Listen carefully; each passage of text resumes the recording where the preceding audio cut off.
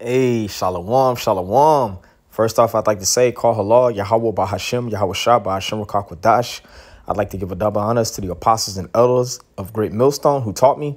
Also would like to say peace, blessings, and salutations to the hopeful elect, the Akim that's pushing this word in all sincerity and faith throughout the four corners of the earth.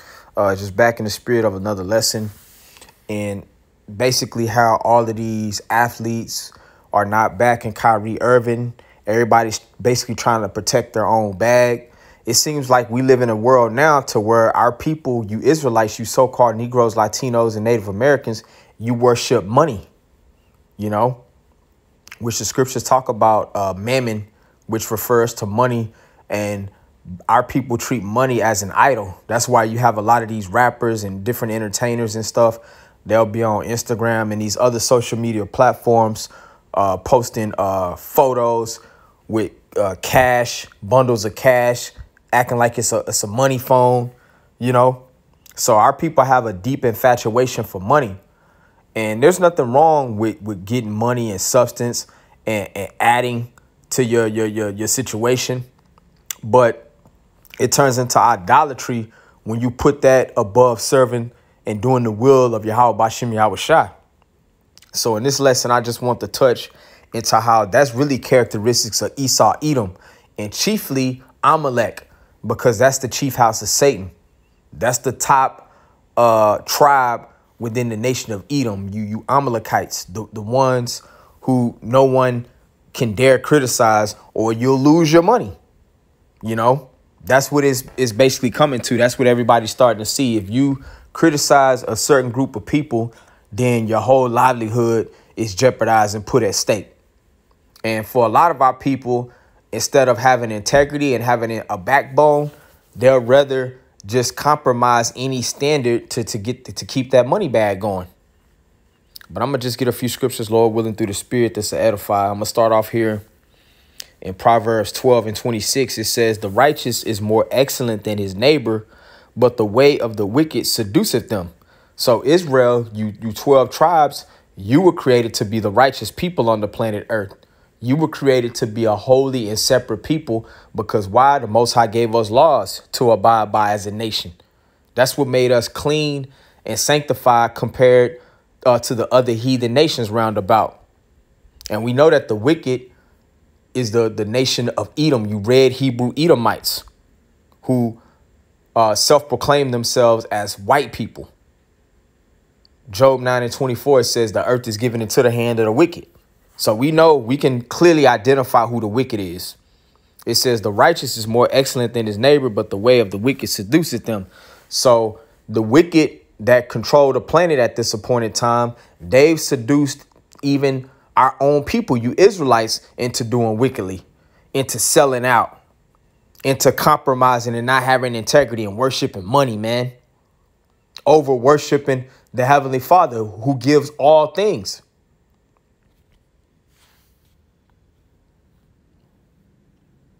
Because I'm just continuing to reiterate on sentiments I've spoken on concerning this Kyrie Irving situation. And I'm not treating Kyrie as a prophet, but the Lord shows us and uses certain examples just to basically bring things to mind, so to speak. It's basically showing with the Kyrie Irving situation that these guys that's ex or athletes and entertainers and stuff, they don't have no backbone. They worship money at the end of the day, man. They don't have no integrity, no standard of morality. They'll stab their brother in the back for money. Because even LeBron James, like at one point, I thought that Kyrie would possibly end up leaving the Brooklyn Nets and going to the Lakers. But after the latest throwing under the bus by this guy, LeBron James, he basically just kicking him in while he down, It's just sad to see, man, But the stars are falling down, The so-called stars of this society, they're being brought low. All of these entertainers, these athletes, everybody, they're being exposed for who they are as well. So it's beautiful what's happening right now, in the current times. But I want to get this real quick. This is Ecclesiastes 7:7, it says, surely oppression maketh the wise man mad. So those that are wise, we know that we're oppressed. We're in one of all things to our enemy. Behold, yet this day we're in our captivity. I'm loosely paraphrasing Baruch, the 3rd chapter, when you read in the Apocrypha, which the Apocrypha is a part of the original 1611 King James Bible. But it says, Ecclesiastes 7:7, surely oppression or slavery, it says, surely oppression maketh the wise man mad. So we're not supposed to be cool with the current situation we in as a people, because even though we don't have physical shackles and chains, the nation of Israel, we're still in oppression. We're still subject to our enemy. And those that are found wise, they acknowledge that fact. In fact, the men of the Lord, we're proclaiming and we're confessing that fact. And that's why the powers to be, the oppressor, he's big mad right now.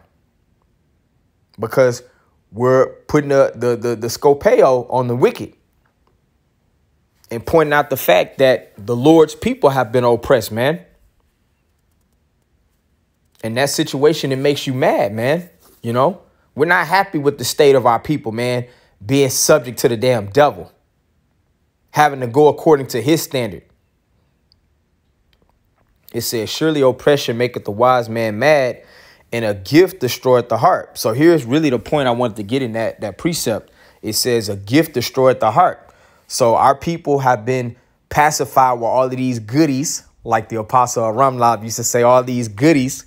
They've been getting all of these little trinkets and gifts, you know, which this fiat currency, this paper money, it's whatever they tell you it is, man. You know, because the dollar is nothing but a measurement. It's supposed to be a measurement of silver and gold. The dollar is not real money. All of the monies, the so-called money in the bank account, a digital account, Esau at any time, he could freeze your account. He could make that go away as he pleases, man. It says a gift destroyeth the heart. So just because our people have been getting these gifts, they've been incentivized to not have a standard, to not have any integrity or morals. Niggas will do anything for money, man. It's sad. And you got Israelites that are doing anything for money, and it's being exposed as well. IUIC, they come to mind, you know, at the first of the list, so to speak, because we know that they're under the 501c3 charter. They're basically trying to get all of these goodies, these gifts. But it says a gift destroyeth the heart, because certain gifts, man, it basically takes your level of servitude of the Most High away. Then you start to focus on money and how you can get more money, which getting money in of itself, that's not a bad thing. I'm not here to say that. For anybody that's enterprising, they got a business that's trying to increase their earning potential, hey, go for it. I'm not saying that. But to treat money as an idol, to treat money as a god, that's when you're going off. Because the Most High creates all things, man. And we know that true substance is actual resources, land, cattle, silver, and gold. That's how the scriptures describe our forefather Abraham. You know, his name was changed from Abram to Abraham, but that's how the scriptures classified Abraham as being rich. He had actual substance and not paper money or just numbers, digital numbers in an account, you know. But I'm going to jump down just to prove the point that, you know, money in of itself is not bad. But worshiping money, that's when you're going off. That's when you become an enemy of the Most High. You treat money as a god, and you put another power before the Heavenly Father, Yahweh.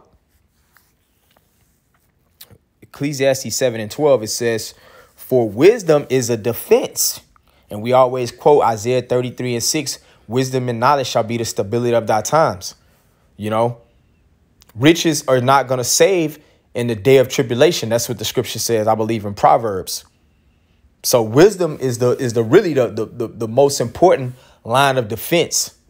It says, for wisdom is a defense and money is a defense. So I do have to acknowledge money is also a defense. You need money to live, to sustain yourself. So I'm not by any means telling nobody not to try to make or increase your money, but to worship and just give full devotion to money, and just to backstab your brother and lie and cheat and steal, rob, just doing all of these wicked things to get money, then you're going off. You're not using the first line of defense, which is wisdom. I'll read it again. Ecclesiastes 7:12, it says, for wisdom is a defense and money is a defense. But the excellency of knowledge is that wisdom giveth life to them that have it. And most of our people that don't have wisdom of the Heavenly Father, you know, our people are wise to do evil, but to do good, they have no knowledge. You know, they don't have no knowledge of the Heavenly Father. So even some of these entertainers and athletes and stuff, the Lord will have it to where they'll make large sums of money. And then 5-10 years later, they're dead broke. Because why? They weren't given wisdom to know how to manage and basically maintain their money and turn it into wealth, you know. But the true riches is the scriptures, if I can say. Matter of fact, I'm going to get this real quick, real impromptu scripture, because the real money is having the wisdom, knowledge, and understanding of the Heavenly Father via the Holy Scriptures. This is Romans 11:33. It says, oh, the depth of the riches, both of the wisdom and knowledge of the Most High. How unsearchable are his judgment and his ways past finding out. So it talks about the riches of the wisdom and knowledge of the Most High. So that's the real money. If you have wisdom of the Heavenly Father and his Son, you're going to know how to make money. You're going to know how to enterprise and increase your earnings, man. That's why the scripture says in Matthew 18 or Matthew 6, Matthew the 6th chapter, it says, seek ye the kingdom first, and all things shall be added unto thee. So you're supposed to seek wisdom of the Heavenly Father. And then if he wants you to be rich and have substance, he's going to give you abundantly, man. But these jakes in the world, they got their priorities misaligned. But I'm going to go to the next scripture.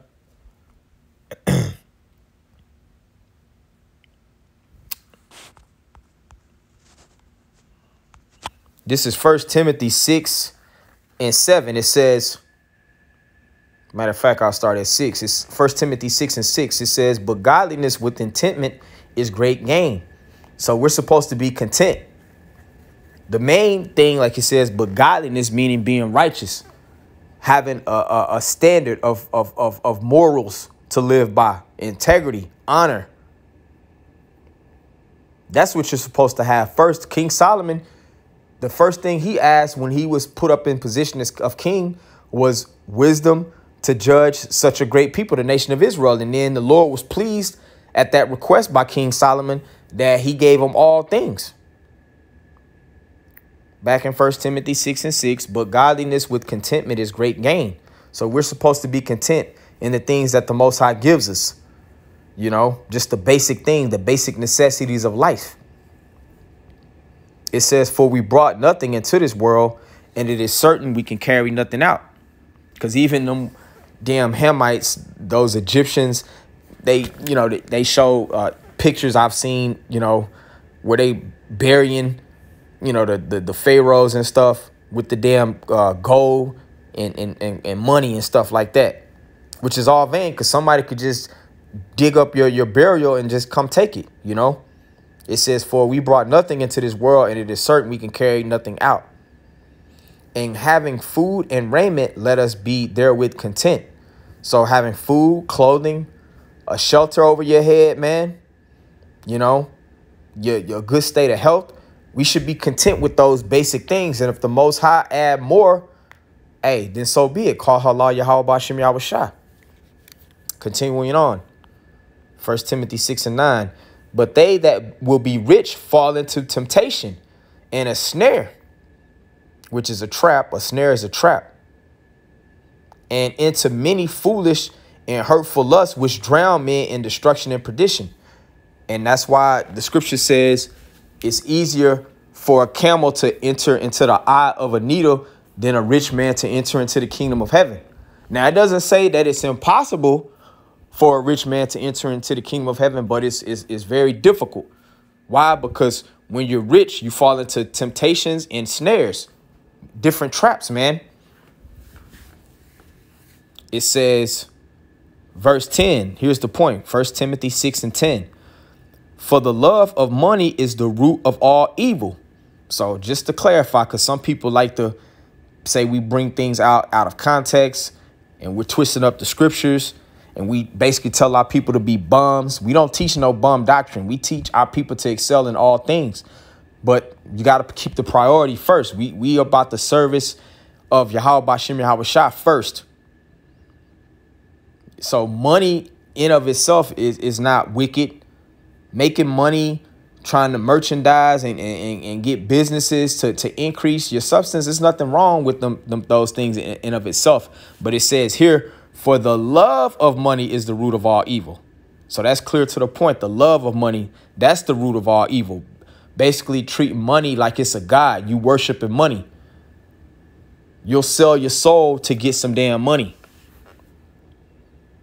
A lot of our people, they're going to take the you know what that it talks about in Revelation, the 13th chapter, because you're not going to be able to buy or sell without it.